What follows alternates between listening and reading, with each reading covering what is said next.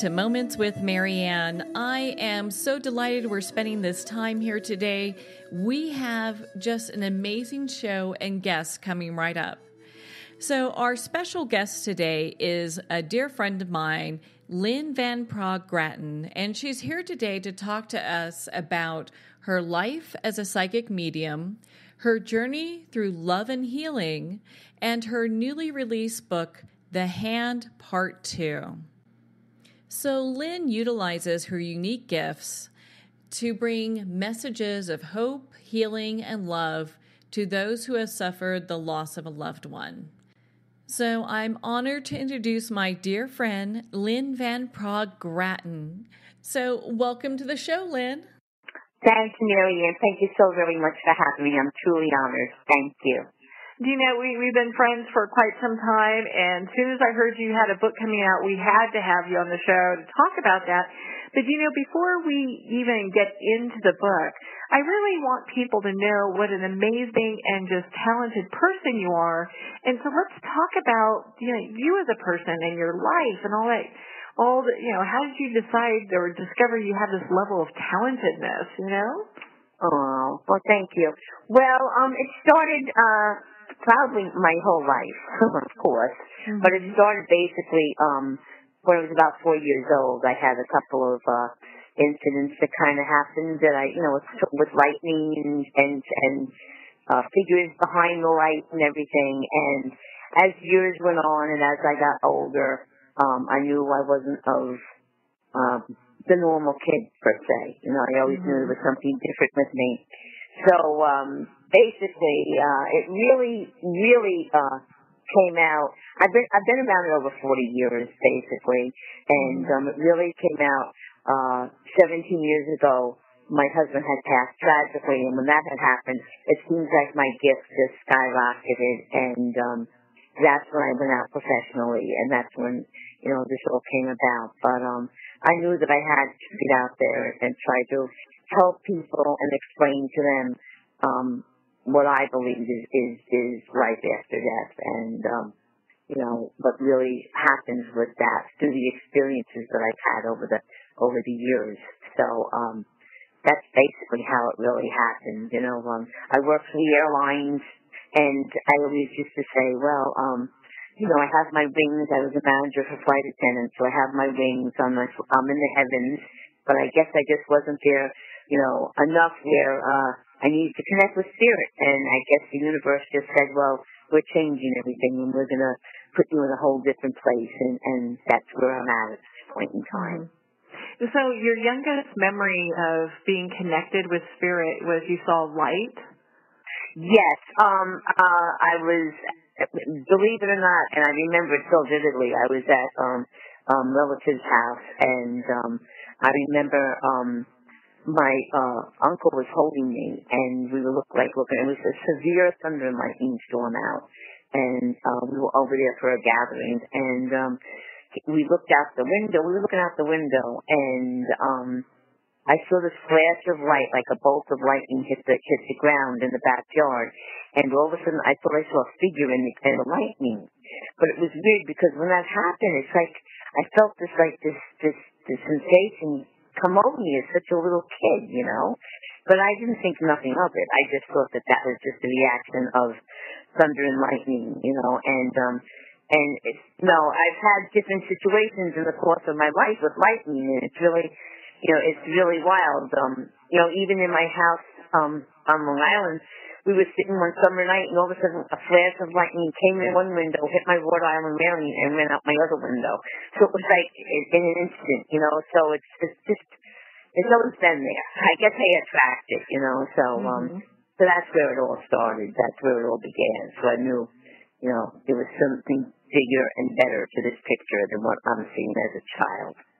And about how old were you when that first happened?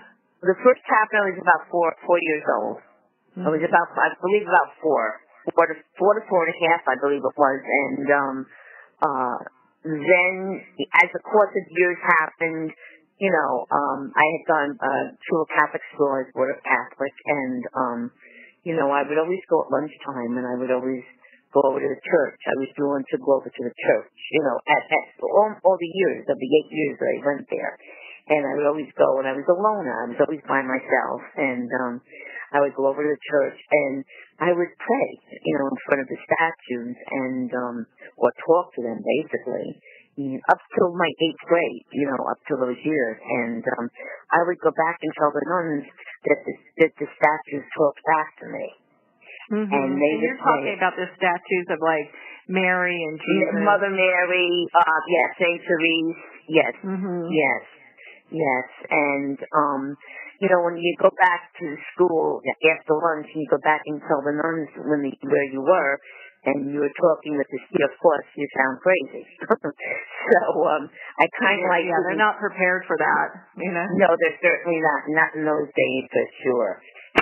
So, I knew I was different. I just knew I was different, I knew it. And, I did that. And as a young child, too, I always would find whenever I would be upset or something, I would climb a tree.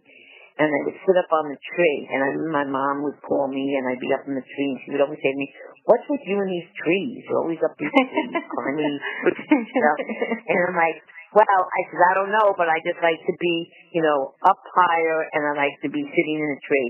Well, of course, that's grounding.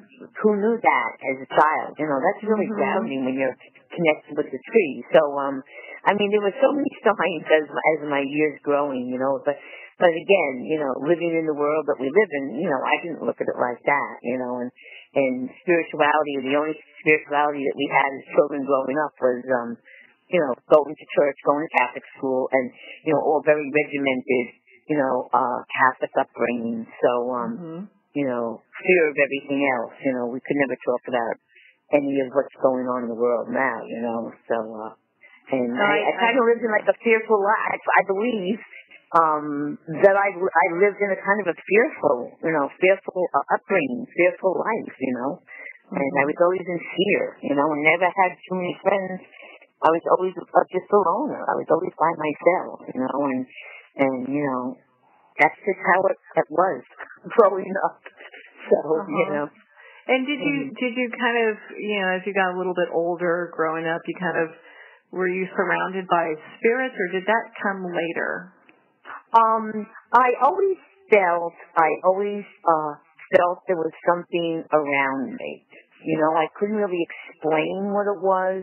Like, I would always felt my grandmother was there, or I felt my aunt was there, or my great aunt. I always, I would go to my cousins up in Rochester, New York, and we'd go.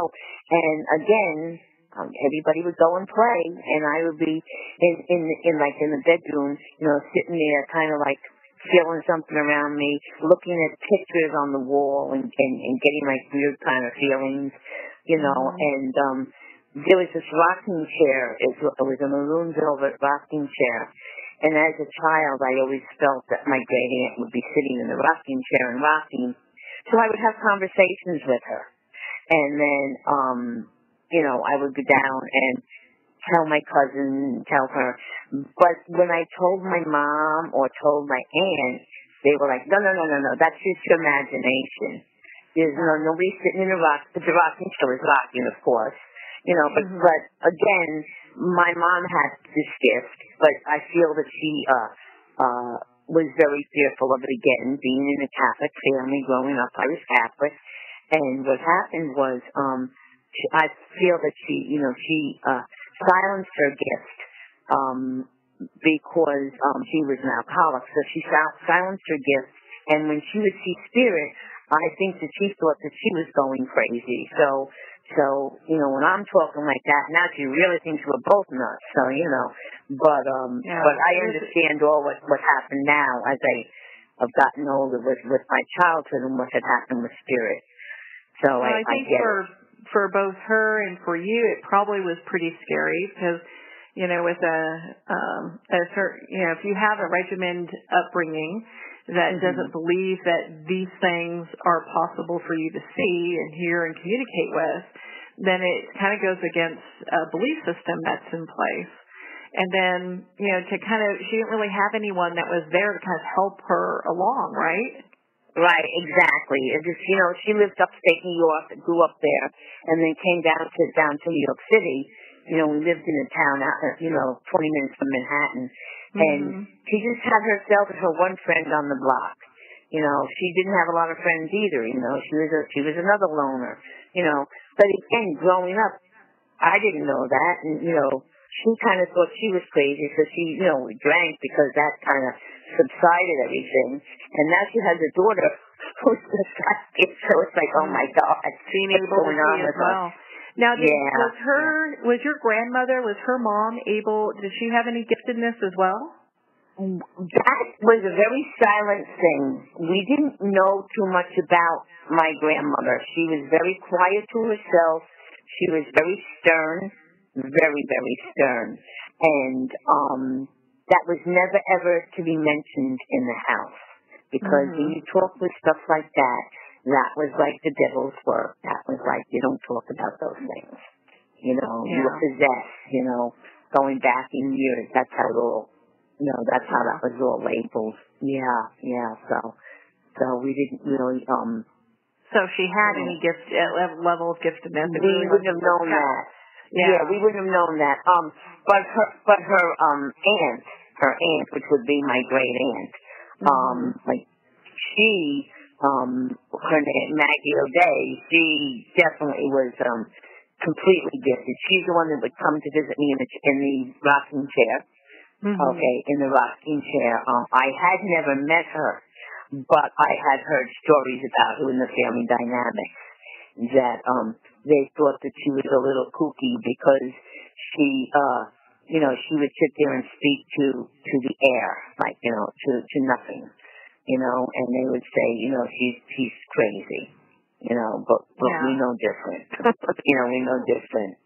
Yeah, I mean, it's interesting because when you grow up with a family that, again, has that really strict spiritual belief that these are things that you cannot see and it's not okay, it's really, there's got to be this conflict that goes on. And I could see why your mother really was, suffering in some ways because it was kind of an internal battle, coming to some kind of... just like some kind of, level of understanding that what she's seeing is what she's seeing, but then her belief system as well is pushing her in a different direction. Right, and I believe that. On my dad's side of the family, of course, it was, my heritage is as English, Dutch, and Welsh, and, they're kind of very stern too. So, like I said, my grandmother was a teetotaler, but nothing with tea leaves and nothing with kind of, this kind of woo-woo kind of stuff, It was never, ever mentioned in my dad's side of the family. But spirituality in some ways was mentioned on my mom's, and they would say, well, we have some weird cousins and weird aunts, but, we don't connect like that, So I knew it was definitely connected there. And in the experiences that I did have over the course of my growing up years, and when I would go upstate too, is when I would really feel such strong connections, and that maroon rocking chair is still around to this day. In fact, I was at my cousin's a couple of months ago, and she said, "You want to go downstairs and see the rocking chair?" And I said, "Absolutely not. I already have her right with me. I don't need to see the rocking chair, But as a kid, did that scare you, or was that? As a kid, yes. I was a little fearful because I didn't know anything about negative and positive energy.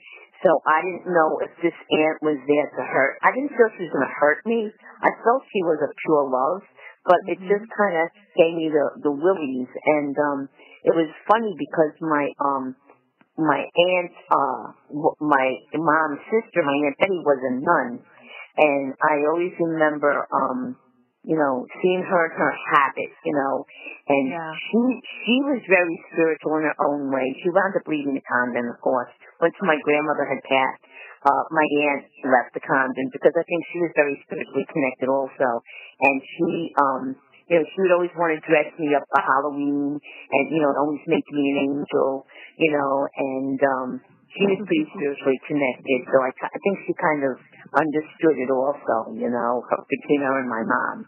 So, but she had this picture hanging on her wall. I remember and it was it was probably a relative going way back in the 1800s, and I remember I'd look at that picture and I'd say, whoa, you know, how they look so stern and, you know, with the high-collared dresses and everything. I was like, wow.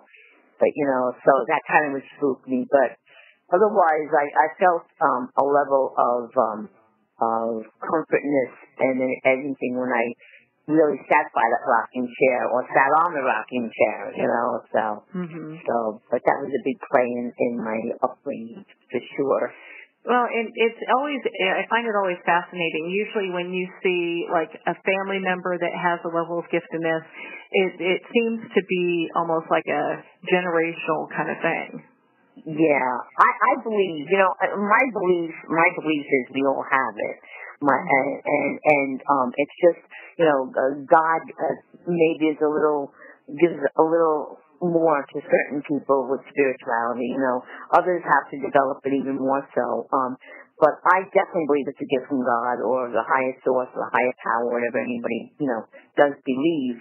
But, you know, there were healers and spirit, you know, in God, Jesus' days. So, you know, I'm a total believer that I was blessed with this, and I'm here to do what I have to do to help people. Yeah, that's what it comes about. Well, and I know that you have brothers and sisters too, right? You're the oldest, right? Yes, I'm the oldest of four. I have two brothers and a sister. Yeah, so I'm the oldest of four. Yes. And I know, like, and when we talk about the gift going down generationally, I know like, I think one or two of your sons has this gift. Yeah, it's really wild how it all connects. My oldest son, is a musician, and he, deals with music, you know, but he sees energy, you know, and, what his gift is really going in a different direction. His gift is with music. He's done some meditations with me and some events, and he would sit there and in front of the piano, and what would happen is he would connect with the energies that are in the audience, and then he would play his music on that vibration. And it's real, and that's how we would do a meditation. So it would be, you know, the audience's personal meditation, you know, and then he you know, emails a copy to them. But it's so beautiful how the music comes out, you know, and as I'm speaking and the music is just me. So he does see and feel, absolutely, and hear, as I do see, hear, feel, you know, clairvoyance. And my daughter now is starting, she works with me, so she's starting to, her spirituality is starting to unravel also. And then my granddaughter, my second granddaughter, is highly, evolving. She's in the knowing. She's extremely smart. She wants to be a doctor, and of course that's a healer. But she already knows, she's a real old soul, and she really connects, you know, crystal tiles growing up, you know, she's really connecting very strongly. So she will be, we're very close. I have 7 grandchildren, but she is very close with me in the spiritual realm. So she's right there. Yeah, so it does go down the generations. Yeah. And how lucky they are because they've got you to kind of help them through this process. When you were, you know, looking at your giftedness and kind of just discovering that for yourself, did you get to a point where someone kind of helped you along? How did that go? Well, what happened was, like I said, I went to Catholic school, of course, and then I met my husband, and, you know, all I wanted to do was get married and have children. That was just the best thing to do, you know. So that's what I did. I did travel a lot. One of my brothers does have the gift also, and I did travel a lot. And yes, I did meet a lot of well-known people, but I don't feel that really kind of, you know, helped it. I think it just let me know that there's more than just me out there with this gift, you know. And I met so many beautiful, you know, people out there, you know. And I think that helped. And that guided me to know that this is this is where I need to be. And like I said, after my husband had passed, that's when Spirit really took me on a higher vibration, a higher frequency, and I was definitely connected. I did do some development classes, but it was really weird because when we were talking in development class, it's like I was a step ahead already, you know, and it was really bizarre. It like would just come to me naturally, you know. So I do sometimes do some development classes, just it doesn't hurt, it doesn't hurt to know what's going on, and that's really I teach development classes now, so Well, it's always good to get more information and kind of learn as you're going. Because we all don't have all the answers all the time, Absolutely. Right. And I'm always out there ready to learn. I'm ready to learn, especially where the world is these days and the way things are going on, and the whole shift of the energy and everything's changing, it's always good to keep, your mind open. I go to a lot of conferences, like from the afterlife, scientific conferences, because, science is really starting to connect now. They're getting it, the scientists and everything. So it's all, merging together, basically, which is beautiful. It's such a journey with all that. So, you go along and you get married and you're having kind of a normal life. Was the spirit world, was that still kind of, knocking on the door going, hey, I'm here, or, you'd have, deceased relatives that would come and visit you? Yeah, well, what would happen is, I was going on with my life, and my husband, was a total non-believer, so it's very hard to, I was going on with my life, and yes. He worked for the police department, right? He was a New York City police detective, yes, and you know how they are very, they don't believe. They're very analytical. Absolutely. And we had, 4 beautiful children. We had thank God, we had a beautiful life out in Long Island, and everything was going fine. I got a job at the airlines. Again, like I said, I managed flight attendants. I had wings. So I felt that they were always kind of knocking at my door. I did connect with my mom a lot. When my mom had passed, I saw her spirit right away, right above. I looked up and she had transitioned over. I saw her and I knew everything was going to be okay. And she comes to me, not a lot, but, once in a while, she's probably, I don't want to say she's one of my earth guides because I definitely feel my husband is. I feel he's a total earth guide for me. Not that I depend on all that. I have a lot of higher energies that are there for me also, my masters and everything. But I know that certain things, and spirit, they I believe that, they'll guide you in some way, but the help is really coming from that source of love, that highest power. And that's where it all comes about, But our guides are here to guide us. We have our joy guides, and, those are the children, and I connect with that a lot. But my husband connects a lot. I mean, I'm always asking for signs and messages, and he comes through with flying colors right away. And as soon as I ask, I almost feel like his energy is always on my shoulders, but I know, it's God, they move on, but definitely, he's a helper. He's definitely a helper. He's around, Well, and your husband had a tragic passing, and we won't go into that, but, yes. He had a tragic passing, and then I know, after a period of time, you had, your giftedness started to continue to open up, and he was helping you with that. Yes, and I will share this. The way my husband had passed, I knew wasn't that way. I knew it in my heart. I knew it. We've had conversations about that. Absolutely. Well, 6 mediums later, up until the day a week ago, It's validation, coming with name situations. So he wanted to clear his name, and I'm so happy he did. So that's passed on that. But during that all, he's really been helping, and giving me signs. I mean, as a non-believer, as a police officer or detective, signs clear as can be. My daughter had gotten a car a couple of months after he passed, and she had to get a new license plate.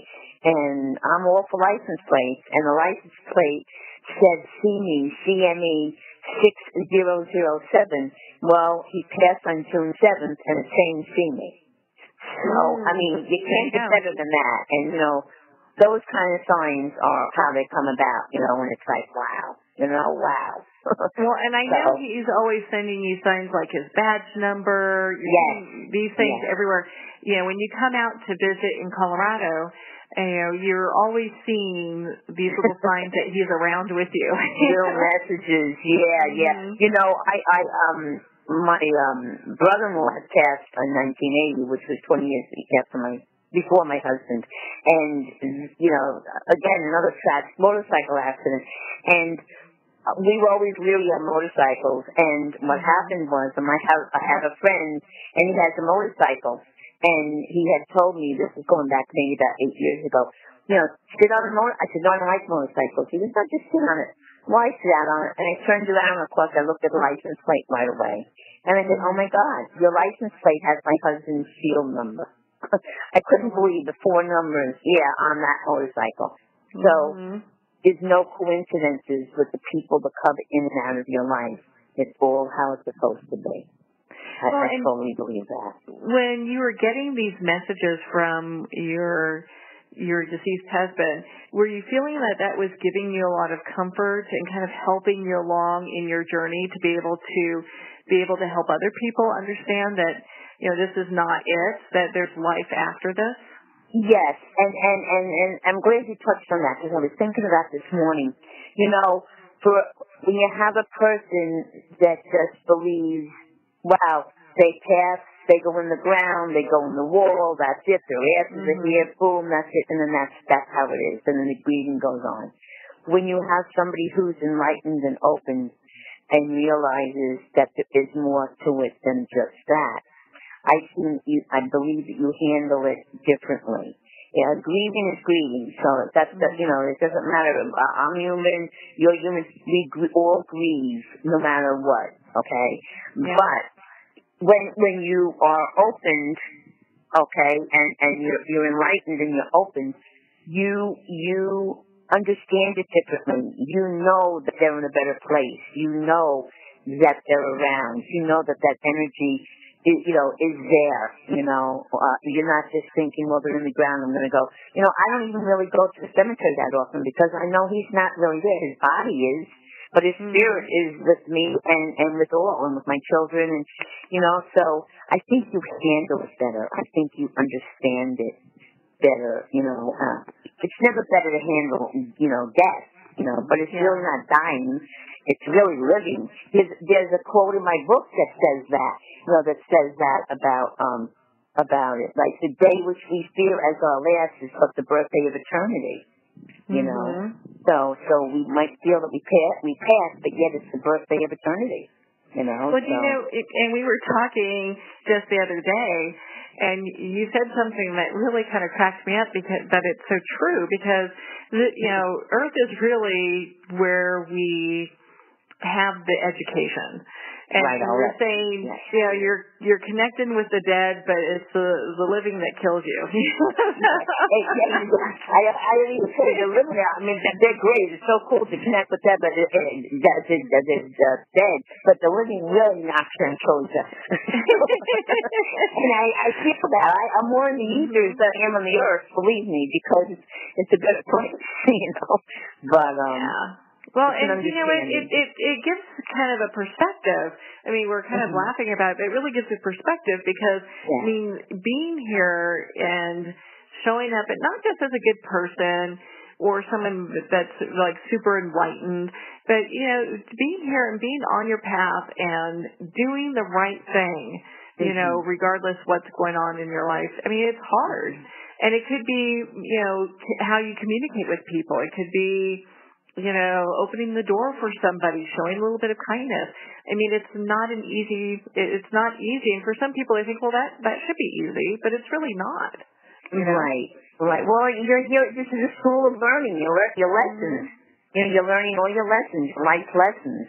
You know, and what direction you're going to go. You're going to go to the good side. You're going to go to the bad side. You know, your decisions. But it's all free will. So you just, you know, do it the best you can do, basically. You know, and then you know, you move on. But you know, it's not easy. You know, going through the choices that we choose too. You know. You know, and then you look back and say, oh, why did I do that? Oh, why did I choose that? You know. So, but if you I always say, just go on a good path, like you say, treat people with kindness, and you'll definitely have a better connection when you go transition to the other side and you go through your life review. It'll be a better thing, believe me. So. Yeah, I mean, we've talked about life reviews and all that, and we won't get into it in this conversation because I've got so many other things I want to cover with you. Go right ahead, but just spread love. That's all. I'm all about love. Yeah. Well, and so you know, so the first time you did, you had a spirit with you, and you were doing like a reading for someone who had lost a loved one. Why don't you share a little bit of what that was like? I mean, do you actually feel it? You know, do you smell? Why don't you share what that's like for us? So we get an idea. Well, I'll share a great story. I have great stories. Everybody says you and your stories, but I do. They're great. They're amazing stories, you know, and I'm so happy, you know, that I can connect. One of the first times was I was at a barbecue, and I'm sitting there, and I'm seeing this little girl in spirit. And I can tell you exactly how she's dressed because I believe she's my joy guide now. Because whenever she comes forth, there's a child that has passed. So she has a little pink dress on with little patent leather shoes, and you know, and that was my vision of her, and socks and a hair and a face point. And I see her. I can see through her, translucent. Okay. But I see her energy going back and forth, but I see her in a vision. So I asked anybody at the table if they lost anybody at that age range, and they said no. I said, well, that's really interesting. Well, she's here. So I go to Chicago, and I go to an event in Chicago, and I'm sitting with these three women, and my friend came with me, and I had told my friend about the little girl. So I'm sitting with these three women, and they said, oh, can we meet after for tea or a glass of wine or tea or something to talk? And I said, sure. So we went about our business. We come back, and the one woman went outside, and there's about 3,000 people there. And this one woman goes outside, and she meets this other woman. And she tells her who she's with. The woman comes in. And long story short, there's no mileage between spirit or anything, but they will connect me with who I have to connect with. And what happened was, I see the little girl again, and she's there around this table, but I'm sitting here with the women, and I said, wow, I'm thinking, in my thought, somebody here had lost her. She was a child of somebody. Well, this woman who came in, you know, odd man out, there were three, now there are four, comes in, we start talking, and I just started asking her, you know, did she lose a child? Because I described the child to her because I had her personality, I saw her, I felt her energy. So, you know, I sense, clear sensing, you sense it, you clairvoyant, you see, and I just felt her personality, and I described her, and she starts crying. She goes, oh my God, that's Lulu. So I said, Lulu, and she said, that's my 5-year-old daughter who went in for a nap and never woke up. And I said, well, she's telling me for you to show me her picture, because I heard her tell me her photo. So, she impressed that thought on my mind. I asked the mom shows me the picture. the picture is exactly the vision of the little girl. The face, the hair, yeah, exactly. Everything. Yeah. So, that's how I see. I see. A lot of times spirit will come to me through a personality, give me their personality, give me, a lot of times their face is like of a white mist. It's not a clear face, but I do get like the personality and the laughter or something that will validate to their loved one that it's them. You know, it's a knowing. It's just that knowing, you know, that it's them. Well, and did it take you a while to really trust what it was that you were getting? Because I think a lot of people, when they start to see, or maybe they saw as a child and then they shut it down and then it starts again, that they really have a hard time trusting, kind of like how you were talking about how your mom felt like she was going, you know, like nuts, because you would think that you would need a padded room if you start seeing people walk around and talk to you who other people can't see, you know? Right. Well, that big word is trust. That is a big word. In fact, it's funny you say that because I was conversing with somebody this morning who was one of my students, and the biggest thing I would tell her is trust. And now she's out there and she's helping people. So, and we haven't talked in a while, so I was so glad to hear that she is. She finally, you know, gave up that she trusts. Yes, trust is a big thing. A lot of times you might think, I'm going a little crazy. Maybe I'm thinking it's that. Maybe I'm thinking it's this. You know, trust. 9/11 trust. I saw 9/11 before it happened in a different way, and I told some people, and they of course thought, uh-oh, she's losing it, you know, and then 2 weeks later, it happened. You know, I didn't see 9/11 as 9/11. I saw it as fear for the United States, because I felt that there were missiles pointing towards the United States. That's what I felt. And then 2 weeks later, it happened. So, and it was from a country over. I was landing in Istanbul when I got, not the bigger ones, but that's where I was landing when I got that feeling. You know, so that knowing, and even the day before I was flying down to Dallas because I worked for the airlines and going to a meeting, and I turned around and I said to my girlfriend, wow, I fear for the United States, and now I fear for the Statue of Liberty. And she looked at me like, what? Because we were flying right over it the day before, and sure enough, it happened. And just to share, a couple of weeks ago, they had that bombing in London in the subways, and the same girl I was with, we were going into Manhattan for a meeting, and we were in the subways, and I said, you know, these subways, man, there's something about these subways, and I just feel that that's where something's going to come down. Sure enough, I get home, and I hear about the London subways.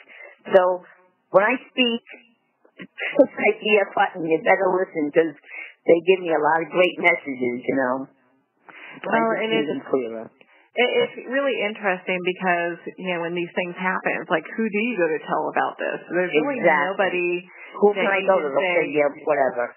Well, and the thing is like, you would almost, you know, they wouldn't believe you, and if they did, you know, then you would have to really focus on getting more information too, because it seems like a lot of this still is in play, you know? Exactly. It's like going to the nuns and saying, and they go, no. Although this day and age, just now, I do believe they would believe whoever comes to them. On that note, we're going to pause here for a quick break. You've been listening to Lynn Van Praagh-Gratton on Moments with Marianne. We'll be right back after these messages.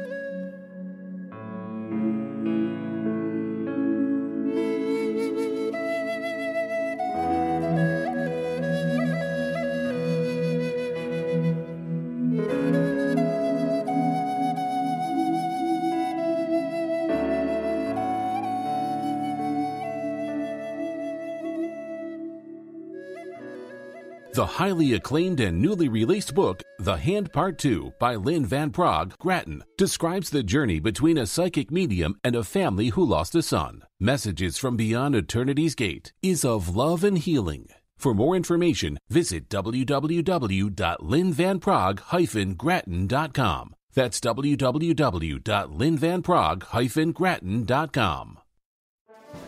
Internationally recognized and award-winning author Judy Goodman works and teaches outside the box of limited thinking. Working with people from every walk of life, her goal is to empower you to be the best you can be, no matter what the challenge is. Born with the gift of seeing beyond our normal vision, she has an extraordinary gift of working with every challenge. Teaching beyond conventional wisdom, her work is described as life-changing. Visit judygoodman.com. That's judygoodman.com.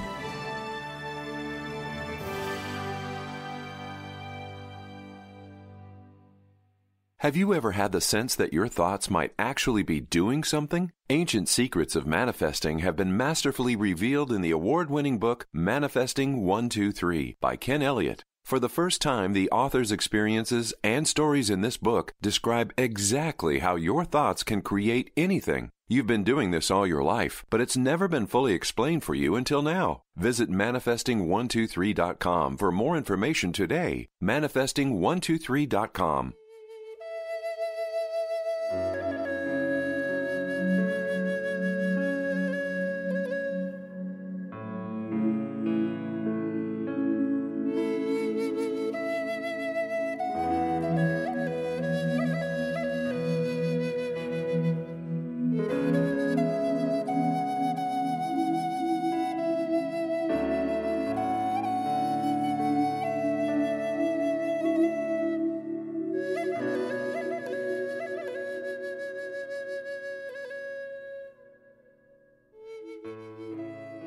Welcome back to Moments with Marianne. So today we're here with my dear friend Lynn Van Praagh-Gratton, who's a psychic medium, and she's here today to share with us not only her life growing up as a psychic medium, you know, the journey that she's taken through love and healing, and also her fabulous teas, which we'll talk about later during the show, but also her newly released book that just came out yesterday. So, Lynn, I mean, a lot of things have changed in how people view psychic mediums. It's, much different in the 70s, where a lot of that information was kind of frowned on when you would tell people, you know, hey, I could see spirit, or you can communicate with spirit. Nah, that wasn't happening. No, normal people didn't think like that. Now we kind of flash forward, because I know you personally, and I know all the great work that you do, and gosh, every time you're out here in Colorado, and we've worked together and heard about the events that you've done, and the different things you do out in the New York area, and really all across the U.S. You've been all over the place, having workshops. I'm blessed. Yeah. Well, we're blessed to have you. And so when someone is, when we look at all of this and we're looking to, like, if someone wants to be involved in one of your group sessions that you do or one of your events, why don't you explain a little bit of what that's like so people can get an understanding of, because I think there's a lot of misunderstanding when it comes to, or just, erroneous thinking when it comes to people who are psychic mediums. Like, they think, oh, they're looking everyone up ahead of time on Google, and like, who has time to do that, Right. And basically, you have spirits that's really kind of, they're all standing in line, but why don't you share a little bit, like, what it's like for you when these events happen? Okay, so first of all, yes, I get that a lot. I get when I do a lot of, I call it spiritual house gatherings. Mm-hmm. And I get that. I don't get that a lot anymore, but I used to get where, when I would come and give them such information, they'd say, did you Google me? So I said, well, who are you? I don't know who you are. How could I Google you if I don't even know who you are, So that's the first question they always say, did you Google me? No, I really didn't, I would ask, should I? yeah, maybe I should, But what happens, a typical day of how I go about that is, of course, meditation in the morning or meditation before the event,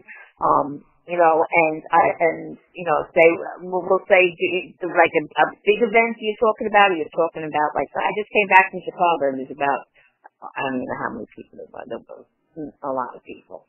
So I don't know. But a big event, how it works for me is when I meditate, say my prayer, and ask for any message to come through for those who I am touching for their highest good. That's how I start my whole have my whole little situation there. So I ask for the highest good. So when I do a house gathering of like 10 to 12 people, every person gets a reading. They're touched, okay? I ask Spirit to connect with them. Those, a lot of people think that, that one didn't connect with me, so now. I said, no. I said, those who come forth to you are either ones that need to get a message forth. I said, you're here. There's no coincidences. You're supposed to be here. My belief is that Spirit connects me with who I need to connect with, okay? To give you an example, okay, I was in Chicago, and there was this woman in the audience, and her son came through, and he came through amazing, and he just gave her validating messages, and she felt so healed. She told me after and everything else, and she comes out to me after, and she says, I need to tell you something, and I said, yes, and she said, I went to the best of the best. She says, I went on cruises, I went here, for years, for 10 years, I've gone to the best of the best, and my son never came through. He came through you tonight. So, that touched my heart. I said, well, a lot of times my belief is Spirit will come through, because I am pure love, and I'm not saying anybody else isn't. Anybody is, but I guess he chose my energy to connect with his mom, So I was blessed with that, and that means more to me than $1 trillion, to know that boy came through and gave her such validating messages, and to let her know, about him, and he really gave her powerful stuff that was coming out of my mouth was like, oh my God, that'll come. But she said, no, right on, you're right on. So that's special. So it's not that I chose that way and said, I'm going to read her and see what comes through. I feel the Spirit touches my heart and connects with me through that vibrational energy, and then I connect with those who they want me to connect with. And like I said, at a house gathering, energy comes to each one of them. But in big groups, a lot of people get upset because they all want to come, they want to read you, they want you to touch them. But a lot of times it might be a word or something that you say to somebody else that that loved one is trying to let them know, And I just tell them, I don't ask you to believe, I just ask you to be open. And if you're open, then you'll receive, and you'll receive what you're supposed to hear, and that's how it all works. Yeah, I've been in quite a few of the events that you've done, and it's been just amazing. I can remember having a woman I think she was sitting a few rows in front of me, and you had talked to her in regards to, she had connected to, I can't remember if it was her mom or dad, but it was it was one of her parents, and they had given her something. You were able to see what it was, and it was a charm bracelet that had horse heads on it. Like horses. Yeah, I remember that. Yeah, and it was very interesting because, she had to actually pull that out of her jacket because it was on her arm and the jacket was covering it. You couldn't even see it. But she had to pull that out just to show and say, well, you were like, well, didn't they give you like jewelry with the horse heads, and she was so shocked that you had pulled that, had pulled that information, and much more importantly, not just the confirmations like, hey, your aunt or your mom or dad are here, but they have this message for you that's personal to you. Right. And you know what? I tell them, I don't do the Mary and John thing because everybody has a Mary and John. I am not. I believe I'm not. I don't generalize anything. I go what Spirit gives me. And funny story. When I was in Chicago last week, I thought this was the funniest thing yet. They give me names. Sometimes they give me their first and their middle name. Sometimes they give me for validating things. Well, I said who lives on Longwood Avenue? It was funny. It was a gentleman, it was a Father Energy. His name was Ben, and he said, I lived on Longwood Avenue. And I'm in Chicago. I don't know anything about Chicago. Well, don't you know this woman stands up? I said, oh my God, are you kidding? I said, wow, this is great. So it was her dad, who lived on Longwood Avenue, who was a trucker, who drove, and he says it would only be him, that he would always be talking about directions when he was alive and the different streets. And she said she couldn't believe that when I said Longwood Avenue, because that's where he lived, and she says it only would be him, that he would come through with that kind of message and with a street name. And I said, wow, this is getting crazy. Now they give you where they live, so when they were here on the earth. So I thought that was pretty cool too, It's like, holy mackerel. That was, it kind of got me. I was standing there, wow. Well, and you just never know what you're going to get, which I always find very fascinating because it can be anything. It could be addresses, jewelry. Absolutely. It could be a saying. It could be a song. You name it, Absolutely. Absolutely. It's so amazing, and that amazed me, and it's funny when I get amazed. And we come to something like, oh wow, that amazed me. They all look at me like, oh, this could happen all the time. I go, something, come on, name, middle name, address. Holy mackerel, So I thought that was cool, Well, and so, and part of the reason we have you here is, of course, to talk about, all this, your wonderful life and how things have progressed and how you've gotten to the point that you are. And the other part is because you have a new book out. And I'm so excited about that. Me too. I am too. I would never have thought this in a trillion zillion years that I'd be talking in front of hundreds of people and I would have a book. I would say, you're wrong.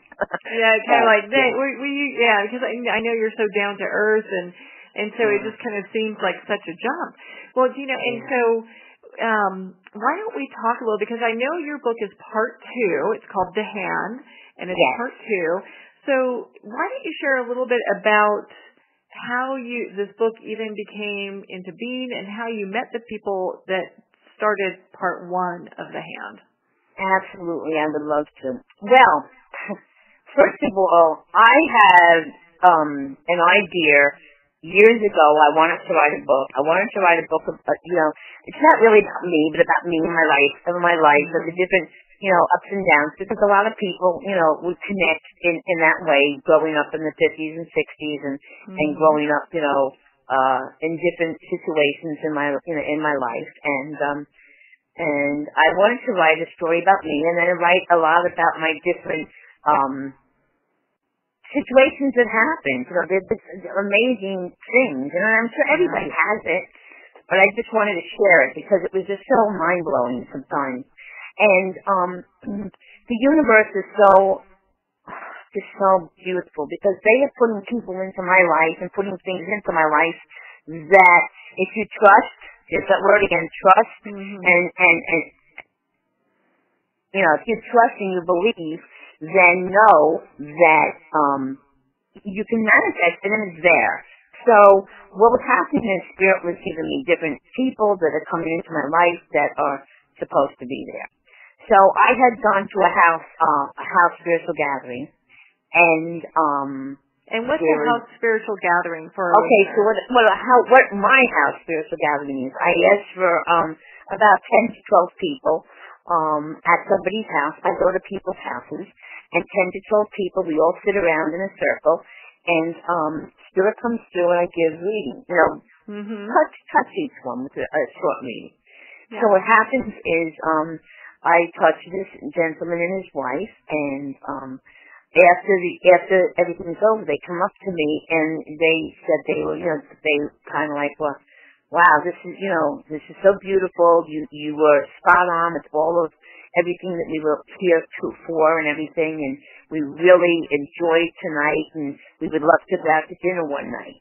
And I've been invited out to many, many a dinner, but being where you are at my point, you have, first of all, to keep going out all the dinners, you're going to be really rolling around. And second of all, I have to be very cautious. I love the people that I connect with, but I got to be very cautious too, because who knows? A lot of times there's people that want to take advantage of you or use you for some other situation.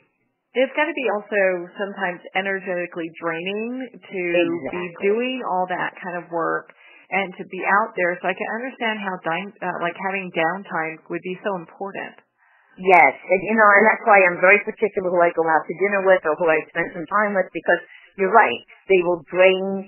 Some people will just, I call it, it's like a psychic vampire. They drain the heck out of you, and you can't even, forget about it. So, I'm very they don't really intend to either. They just don't Absolutely not. But I'm so sensitive that I'll just pick it up and I'll start going on with it, Mm-hmm. So what happened was we wound up going to dinner, and we chatted and talked and everything. It was beautiful night, beautiful couple, beautiful. They're so in love, and they've been married 40-something years, and it's like they just got married.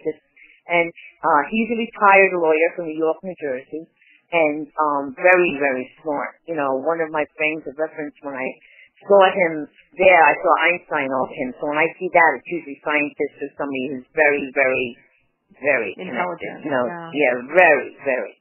So what happened was we had a beautiful dinner, and he said since he's met me, he's written a book. And I said, oh, that's beautiful. He said, I've really written 10 books in 7 years. I said, wow, that's awesome. So he says he felt that it was like channeled to him. I said, that's so beautiful. And then it was so weird. I said, wow, I'm almost feeling, he says the book he wrote, I inspired him.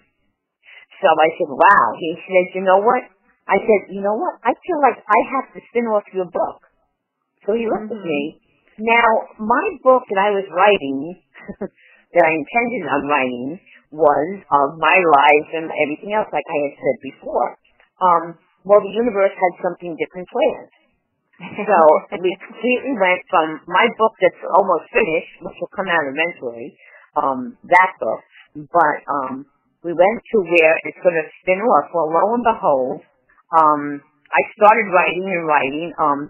I read the transcript of his book and everything. I started writing and connecting and got it and this and that. And so my book picks up, his book ends in chapter 49. My book starts at chapter 50. My book continues from his book. And it's a fiction, nonfiction, because my book has a little touch of my life story. My husband's alive, the children, we're back in the 60s. Time has changed, and it's like if you're it reminds me of the This Is Us story, because we have some stuff that we have now that's back in the book and from then, so it's like back and forth. Yeah, what's the premise of the first book? The premise of the first book is there's this young man who was born with part of his pinky digit finger missing.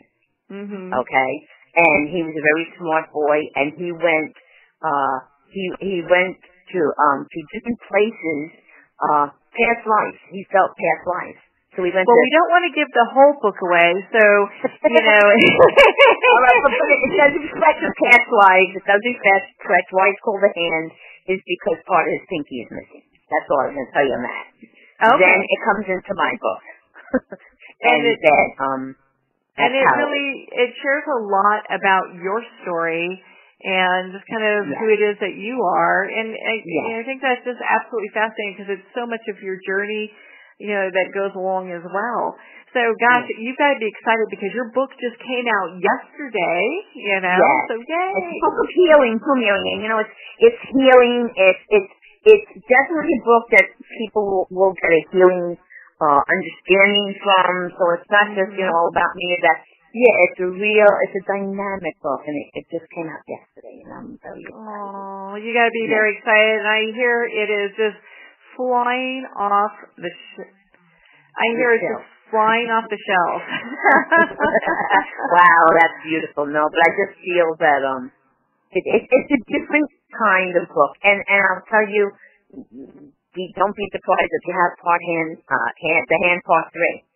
So the same, coming up, you never know, because it's an inspirational book, and I really, it's funny, when I started to read my own transcript, once I got it on the paper, I was like, wow, I didn't want to put it down. That's kind of funny for your own book, but it was pretty interesting, so yes. Well, and so you've got the book, and so what are I know we kind of hinted a little bit that there might be a part 3, and I think that's exciting as well, and you've got your other book that you've been working on for some time, and I know when we look at having our own journey that we're sharing with people, we want to be really, take our time with it and really involve everything that we want to include in that, Right. So where do you see yourself going from here? From here, okay. Well, first of all, I'm very happy with the book, and I didn't write the book or writing the other book or any book. I didn't write it just, I want to be an author and I want to write a book. It just came how the universe planned it, okay? So yes, will I do another book? I'm sure I will. If that's, I live by whatever spirit guides me. Here, wherever they guide me, if a TV show comes down the road or a movie or something like that, I'm there. I'm not a person who I gotta have a TV show, I gotta have a movie, or I gotta have this. No, I live how spirit wants me to, and if that's meant to be, then that will happen. It's all been happening the way they're directing it. I'm not directing the show here. I'm not in charge. I'm not in control. I know you say that all the time at I'm not, and they put producers in my life. They put people in my past, that are coming to me. I'm not looking for it, So, so we'll see what it becomes. Yeah, who knows, Who knows? I have a lot of great ideas, but and again, I always say people, they say, it's really not about the money, it's about the message. It's really about getting that message out and getting that love out and that healing and just letting people know that, they're going to be okay, and everybody grieves in their own way. No matter what, everybody grieves, and nobody's to tell anybody how long to grieve. We all grieve in our own way and to the length that it has to be. Well, and I've been at events where I've seen people come in, and events of yours where people come in and they're so, you could tell they're just wrought with grief. It's just, it's like a cloak, a heavy cloak that they're wearing. And getting those messages really, from their loved ones that have passed, it just shifts the energy completely, where I think, from what I've seen, they like walk around like the cloak is on and they have hope. Yes, and a lot of people said to me, they would come in dreary and everything, and they say to me, oh my God, you're such a life changer. You're a life changer. And I look at them, and I used to have a hard time with that. It's not me. It's really, I'm just, the messenger.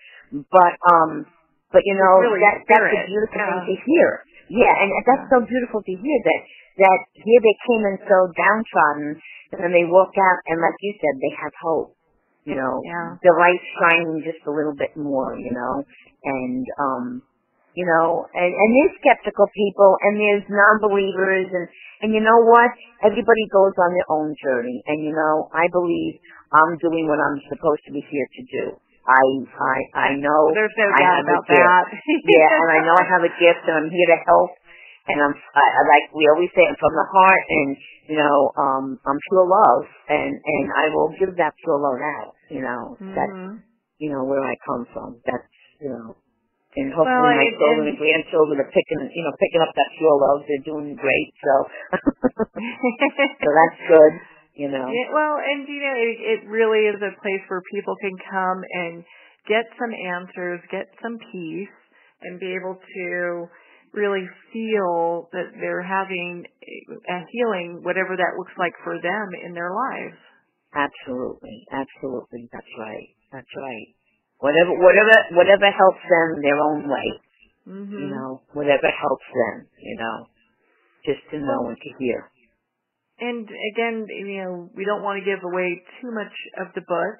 I mean, I've got my copy in Kindle, and I've ordered the book itself. I can't wait to get my hands on that. Yeah. Thank you. So, what do you want the readers to take away from your book? What I want them to take away from the book is part of the book is also, again, it's how I understand, but there's really something more to transitioning to the other side than a lot of people believe, and just to take away that there is hope, there is healing, and there is understanding and knowingness, and know that they're around and they're with you.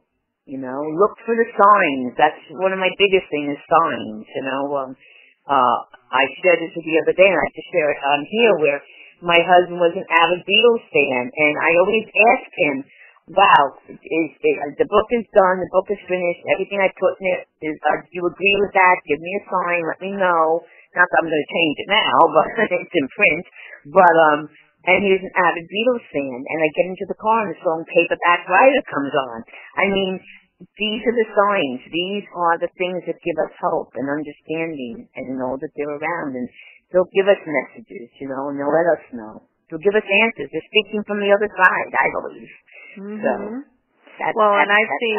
I've seen you relay information that there's no way, I've heard people say there's no way she could have known this. This is a private conversation between me and my mom or a friend of mine, or this is a pet name someone used to call me, and there's no way that you would have known this information. And so when this is relayed to the people who are sitting in the audience or sitting in your groups, or maybe doing a one-on-one session with you, it's really interesting because they're able to get that hey, I'm not alone, and there's more to all of this. Exactly. And that's what's special, that's what's special about it. I also just want to share, I have my spiritual keys, and how I relate to them with this is, they always want me when I go to their house or we do events, they want me to stay, talk to me, because they feel, they're connecting with their loved one. They want that connection. And I always say, now I came out with these keys, I said, well, have a cup of tea. I said, with me, we'll have a cup of tea, we'll talk. I said, and then tomorrow, have another cup of tea, and I won't be here, but it'll bring you back into that moment where you were with your loved one, because they always want me to stay with them. Well, that will bring them back and let them feel that energy is there and their loved one is there. And what they're really wanting too is not only for you to stay, but they really want to still have that connection with that loved one. Absolutely. And I'm noted for my hugs. You are a hugger, Chicago, yeah. And they said when I hug them, and I feel that when I hug them, I feel that it's that true essence of that love that's coming from my heart through to theirs, from their loved one. And that's really, that hug is from them. It's not from me. It's from their loved one. You're kind of channeling hugs there too, Yeah, I got channeling hugs now. That should be the name of my next book, Channeling Hugs, Channeling hugs. But no, I've been told that many a time too, that when I hugged them, they felt like it was their son hugging them, or their mom hugging them, and I give that intention, that's what it's supposed to be. For sure. Is another reason that you have the book the way that you do is so people can also get an understanding a little bit of what your life is like? Yes. It touches on my life a little, and I want them, to know that, I'm not your mother's knows best, a lady with the apron and the whole bit. Yes, I raised my family. Although my son says to me the other day, Mom, I don't remember you making dinner that much. I said, are you kidding? I make dinner every single night. I was like, what? It's like, how did you eat? Forget. No, kids forget. I was like, is he kidding? I can't believe he said that. But, I was like, oh my God. But, when you get older, you forget things. It's funny. I remember cooking. Look at the pots. They have the burn marks on it now. Yeah, now it's going to be his turn to cook with a comment like that, Yeah, really. I believe that I raised my 4 children with respect. I raised my grandchildren. I hope they have respect as they do right now. Mm-hmm. And I just believe that I put a lot of that in the book because that's how I will. We were family. We were a family. Yeah. We were. Well, and I think a lot of times what happens is people kind of get confused. They think that because you can connect your psychic medium, you're so gifted and you can connect to the other side, that your life is easy, it's peachy keen, it's tough, but you're having to go through all the same human things that the rest of us have to go through. Absolutely. I'm not any different. I'm not a big celebrity that's all this and that. I have the aches and the pains and the hurt and the sorrows just as anybody else does, the financial woes, different things. We all have it. Because that's all how we learn, we grow, we get strength from the horrible things that happen to us and everything. So, but again, it gives us strength. And again, I always feel there's no coincidences. So when things happen, they always happen for reasons. And sometimes we look back and say, wow, why would that? Why? Well, we chose that. We contracted that. That's what we needed. We need to grow.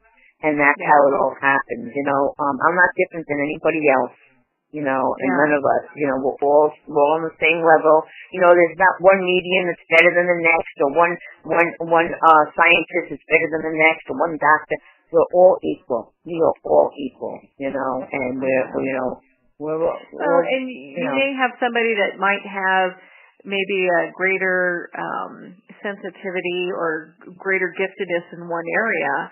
But we're all gifted in different areas. Absolutely. We're all special. We're all special. It's not just one of us or any. We're all special. Absolutely. There's no doubt. No doubt. Let's say that someone is kind of feeling energy and has been kind of going, gosh, I can kind of feel a little bit of energy here. I feel like I'm developing energy, or I'm seeing things, or I'm able to communicate.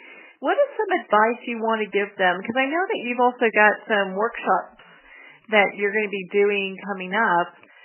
Yes. And so what's some advice you can give them? And why don't you talk a little bit about some of your upcoming workshops? Okay. Well, first of all, advice, my main word is trust. That's what I give. I mean, I had a young lady yesterday, and I was explaining to her, first of all, it's almost like when you're ready to start your spiritual journey, you'll know. You'll know when you're ready. And you could be 10 years old, you could be 20, you could be 70, That's what Brett, the gentleman who's worked with the book with me, he said, I have my wife, my love of my life. I have my business, I'm financially set. He says, I have all that. He said, I have all that. He said, but he said, now you inspired me, and now it's my spirituality that I want. And then he's an older man. So, it's really interesting because, as people are growing and developing with their own gifts, and we kind of look like people are like, well, I don't want to be woo-woo, I'm an attorney, I'm a lawyer, I'm a doctor, I have a professional job. I don't want to be woo-woo, but it's okay if I trust my intuition or my gut, which is kind of the same thing, Right. Well, it is, and I always say trust your gut, and you were talking about the workshops. Yes, well, like psychic development, 1, 2, 3, we're all intuitive. It's how you develop it. It's how you develop it. You can develop it. When the phone rings, oh, that's Joe on the phone. Oh, it is, So there's definitely exercises to learn. We're going to be doing some workshops with psychic development, probably like a 1, 2, 3. Mediumship too.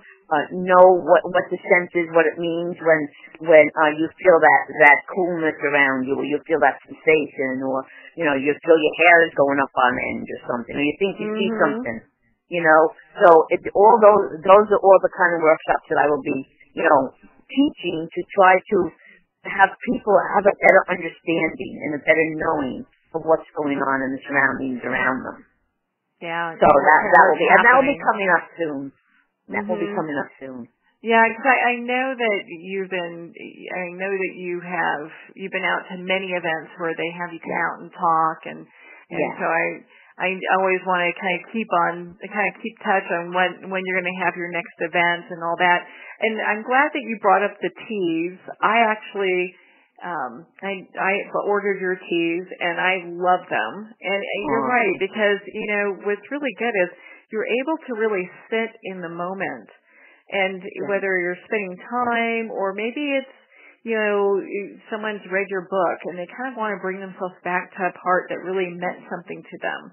They can, sip the tea and just kind of get into that it's kind of almost like a Zen kind of state that allows you just to kind of get back. Because they always talk about how sense of smell or taste or sound will bring you back to a specific point in time. Like if you hear a song, you remember, dancing with a loved one, or certain smells will do the same thing. And so it's nice to be able to have that, to connect kind of back to that moment and with loved ones. Right. Well, they're all natural. They all have lavender. I mean, I had somebody write me yesterday, will help me sleep. It'll put you in a relaxed state. Somebody also wrote me and asked me, will I become a medium if I drink it? I was like, no, it's not a magic potion. I was going to start ordering those by the gallon and start drinking them. Yeah, really. But no, they're all natural. They're amazing. They're just amazing, and everything was channeled. The names, the paragraphs in the back, the flavors. But I wanted lavender in each one of them because I felt that will put you in, like you said, like a relaxed state. And I do remember you had talked with me before the tea even came out. I was so happy to get the inside scoop on this. Is that you sat and you meditated, and the names came to you from spirit? Yes, they did. They all came from spirit. So that's why I'm excited. They were, it was just a beautiful thought that somebody came up with, and we put our heads together, and I'm all about, giving them, these people in the world, just, relax and take it easy and take time for yourself and love yourself and take you in moments of peace and tranquility, and hopefully that will help also. So, I'm here to help, Well, of course you are. My goodness, and this is why that's why I love spending time with you. This is why a lot of people seek your help when it comes to connecting with loved ones that have passed. So I know that your book is available on Amazon and also as a Kindle, and they can get it at the website. So the book, The Hand, Part 1, and it's on Barnes & Noble also. Barnes & Noble, and it will be on Monday. It will be on. We have a Facebook page just called The Hand, and you'll be able to purchase it on that page also. And we're going to kind of keep, that page going and asking everybody to join that Facebook page too. Oh yeah, I got the invitation yesterday to join. I joined, and so I can stay on top of everything that happens with. Thank you so much. And Lynn, so where can people connect with you also to be part of your community? Let's say someone wants to schedule, like a reading with you or an appointment with you, or maybe a group session if they're in your neck of the woods. If not, I know people have flown you out to do readings with them. So where can they connect with you? Okay. Well, first of all, I've been all over Vermont and Chicago and Florida and all that. We're going to be doing book signings, which we'll probably start setting up some book signings in all different states all over the country. So, how they can find all that information out is on my website, first of all, and on my Facebook pages, because we will be posting everything on all of that. And my website basically will have everything up to date on where we will be. And they will probably get emails also when we're at a certain place to do book signings. And my website, it's a long one, but it's lynn-vanpraaghg-ratton.com.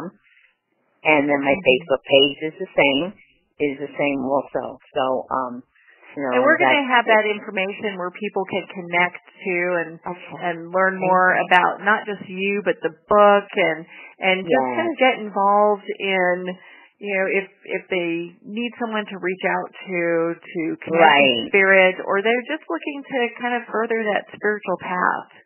Right, or guidance. And the book does come in a set, part 1 and part 2.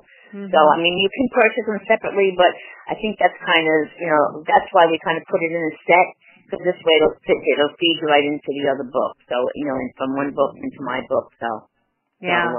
It's such a beautiful story together. So we want to make sure that they get that. Lynn, thank you so much for taking the time to be on the show with us today. Thank you, Marianne, for having me. And like I said, I'm honored, and I'm glad we're great friends. I'm glad that we can get that word out there, I'm so delighted to not only talk with you and talk with you about your journey and your life, but of course share your great book. And everyone needs to pick up their own copy of The Hand, Part 1 and 2. You can order it on Amazon, or do like what I did, is get it on Kindle too. Well, that's the end of our time today. I'd like to thank everyone for taking the time to tune in. You've been listening to Moments with Marianne. And remember, make every moment count.